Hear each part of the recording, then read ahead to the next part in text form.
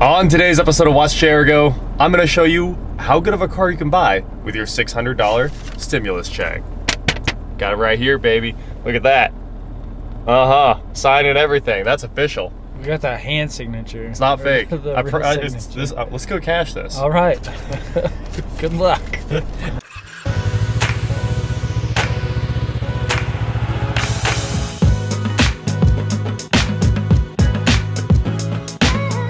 What is going on, guys? I'm Watch Chair Go, and today I'm here with my stimulus car. Huge shout out to Congress, I guess. This is the best car you can buy with your $600. So let's put some gas in it.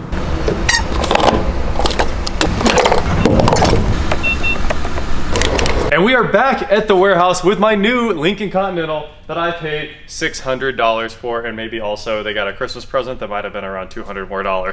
But about $600, the price of a stimulus check. Facelifted 2001 Lincoln Continental with the Initech V8, the 32 valve quad cam. It's got 4 of everything. It's got 4 cams. It's got 4 valves. I mean, 4 wheels. What else do you want? That's a lot of 4s. Anyway, let's take a tour of this 9th generation Lincoln Continental. Speaking of 9th generation, you know this car was in production for 55 years? I mean, one of my dreams is like a suicide Continental with a Duramax on bags, on 20s. I want like the perfect old school Continental drop top too. Obviously a drop top with a Duramax in it, and I just want to idle that thing down the highway in the absolute lap of luxury, because the old Continentals are so cool and the newer Continentals are still excellent cars. Lincoln, how'd you do so well for 55 years? Yeah, I know there's a few missteps in the middle, but great car, great color. This pearl, I know it doesn't really come out on camera, it looks like beige, but it's more of an off-white with a pearl, and it pops. I love the way it looks. Let's take a look around this car. First of all, I did want to know it's got Douglas's on it. All right, so there's a little bit of vagueness in the front end sometimes, even though the steering seems solid. And they did tell me all 4 tires are new, and it's a matching set. Yep, Douglas all seasons, all the way around. Great tread depth. I'd say that was a great deal right there. What do tires cost on a car like this? $400 or $500. So I think we're doing all right there. Let's start under the hood. Okay, here we go. Let's take a look at this monster of a power plant. Basically the Ford 4.6 liter mod engine. You can find it in the Mustangs as well. Aluminum block in here. They did some cast block ones on some of the Mustangs, but there we have it in all of its glory. It's got a truck battery, basically. 917, that's not a bad date on a battery. I like that. It's not terribly old. No cooling issues. I just drove it basically 40 miles and had no problems at all out on the highway. It's got a little bit of a misfire, but it still gets you home, and that's what matters. There's really not much to note under here. It's a big V8 front wheel drive, front engine. So of course it has a transaxle that sits right over there. And one of the stranger things about this car is it has an air filter housing about the size of the diesel trucks from that era. I think it's about the same one that was on the 7.3s. Pretty crazy. I'm sure they share the same part. That is a huge air filter housing. The owner said the lift struts were bad, but... They are. Okay, well they do stay up, but it wouldn't be a Watch Chair Go car if it came with good hood struts. So I'm okay with this. I'm totally okay with this. This line's been patched a lot. Oh, look at that. It just unpatched itself again. What's weird is it works. I should cut all this hose out and replace it properly. But that's really not a big issue there compared to the other things that could go wrong with this car. The owner also said he did valve cover gaskets a few years back. It looks like it might need done again because clearly the seals are leaking around the bolts. But we'll really get into this and figure out what's wrong with the car down the road. But there you have it, the 275 horsepower, 275 foot-pounds of torque, 4 of everything, Initech V8. A quick walk around the exterior to see what we're dealing with here. We've got one headlight that's pretty good looking and one headlight that's less good looking. It does have auto headlamps. This thing's really loaded for what it is. I know it's like that secret luxury, kind of like that X5. The X5 seems like it has no options. This thing actually seems like it has a ton of options for how old it is. Over here, it looks like somebody found one of those poles at like a parking stall, or maybe a green Honda Civic. One of the two. Not sure what happened. The tires, again, look to be in excellent shape. They said they hold air just fine, even though they were airing them up when we showed up. I'm good with that. we'll find out how well they hold air. Man, I'm not seeing too many issues. I'm not even seeing too much hail, which is odd. There's no golf ball pattern on the roof. Obviously, it's been sitting outside for a long time. The car is covered in tree deposits, so cleaning it up might go a long way. Let's get the... Well, I was gonna get the trunk open. I think the trunk has foiled us. All right, I'll get the trunk open. Here we go. Stand by. Hey! Almost an auto opening trunk with those springs, which is always nice. Back here, we don't have the CD changer option. We do have the good old air compressor switch for the air suspension. You can turn it on and off, just like the old limo. If you missed my videos on my Panther platform limo, it was an old town car, Superior built funeral limousine. That thing was amazing. And yeah, these are a different platform. They're the FN9 and not the Panther, which is really like the Ford Taurus and the Mercury Sable and the Windstar, I think, the minivan. They built a whole bunch of stuff on this car, but it's front instead of front rear like the town car and all those, so it's a different platform. I do wish it was a rear wheel drive because burnouts would be fun. Anyway, we've got a spare. Spare looks like it's been used, but reasonable. Dirt all over that. The jack's sitting in there, and of course we have an emergency release for the fuel. That's the trunk. It's a big trunk. Glow-in-the-dark release handle if you get trapped inside. I was gonna jump in, but I might get trapped inside. Yep. I would leave. All right, let's jump inside this 2001 luxury cruiser. Look at that, the door is just covered in all kinds of good stuff. We got the fuel release, the trunk release. You can put the key in there and lock out the trunk release, which is always cool. Unlock, lock, seat controls, mirror controls, and I think these are auto. There's that air compressor. She's coming up. Really slowly, but I can feel the car moving.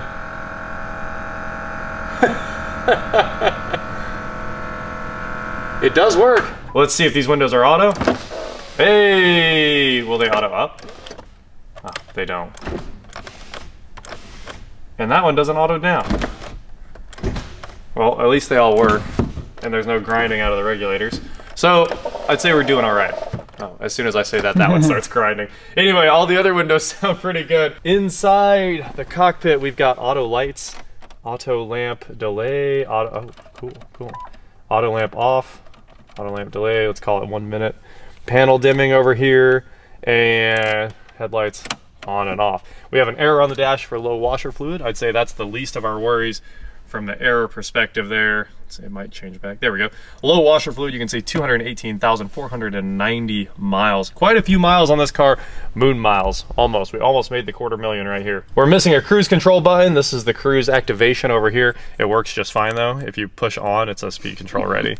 And that's speed control off. Both buttons work great, even if they're missing.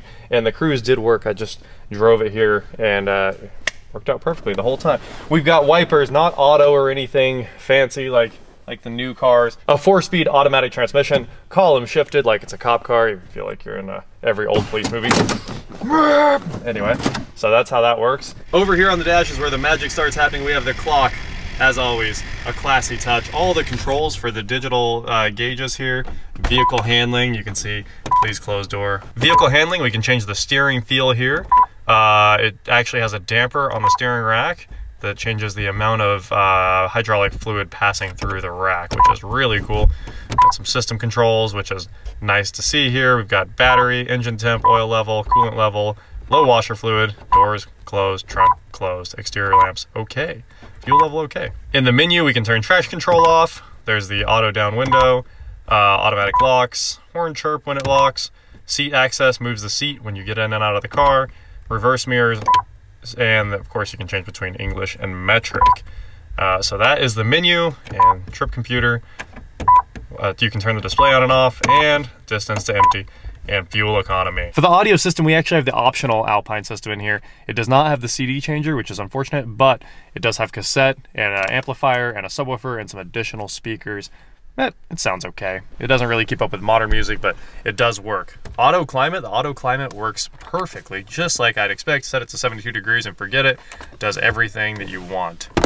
Down here we have the cup holders, and they fling open, and then you go like that and you have additional cup holders, and you can push it back shut. What's funny is it looks like an old VHS tape holder out of an old conversion van. That is a huge bunch of plastic right there. We've got Home Link, which was an option, and every single button is programmed. They're not flashing. Pretty funny. Lighted mirrors. Wouldn't have it any other way. It's a luxury car. Sunglasses holder. Garage door opener holder, which is funny because it has home link, and a mirror with a compass in it. There's not too many options, but you know, for its time, it's honestly really well equipped. Here we have armrests. Inside the armrest we have a change holder and possibly a cassette tape, a thing you could add in there, or CDs, so you can put your CDs beside your arm. In this armrest we have auxiliary power, which is crazy. They ran power wires into this old movable armrest. And of course, if you don't want the armrest, you can flip them out of the way and find the cleanest leather in the entire vehicle.